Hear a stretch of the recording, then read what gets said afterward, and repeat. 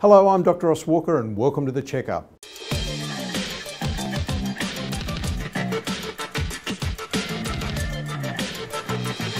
I've been speaking recently about the link between diabetes and many serious complaints.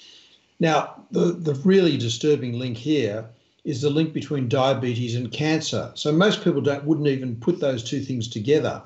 But this recent study from the Baker Institute in Melbourne showed that if you have type 2 diabetes, your risk for pancreatic cancer is 3 times normal. Your risk for liver cancer is 3 times normal. Your risk for endometrial cancer is double normal.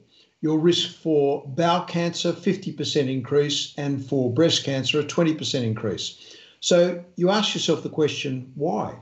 Where is there a link, and what is the reason for this? Well, there's two things really. Firstly, if you think of cancers, what are cancers? They're cells that have gone crazy. So they have absolutely metabolism that's out of control. They're rapidly dividing, unlike our normal cells, which are controlled and work as we want them to work.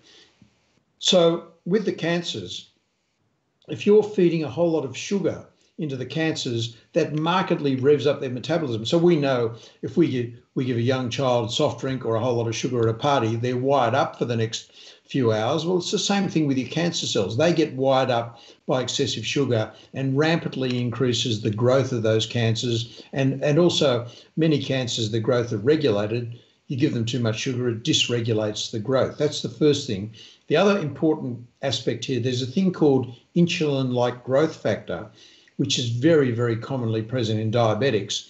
And so when they've got this insulin-like growth factor, that promotes the growth of tumours.